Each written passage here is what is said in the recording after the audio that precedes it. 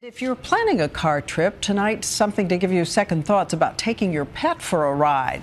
A new crash test shows just how dangerous it is, even if your dog is strapped in tight. ABC's David Curley with the jarring results. There isn't a lot that makes a dog happier than lapping up the wind out a car window. More and more owners, though, worried about their pet's safety, are using restraints. But are they safe? Look at this crash test dummy dog and how the restraint breaks when the brakes are slammed on. And a lot of these are failing. Oh, a lot of them are failing. For the last several months, the Center for Pet Safety has been using a third-party test lab to see how the restraints on the market actually work. A dummy dog wearing several different versions. This research is being funded by the car company Subaru, which says one half of its owners are also pet owners. My dog Belle loves to sit in the back seat with the window down. The problem with these restraints, say the Pet Safety Center and Subaru, is that there are no safety standards, no actual minimums for performance in a car.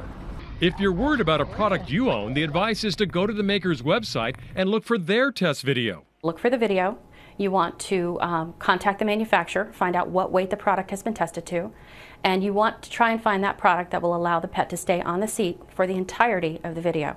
The test with crash test dummy dogs just wrapping up. The results out this fall could change the debate and the standards for what is safe. David Curley, ABC News, Washington.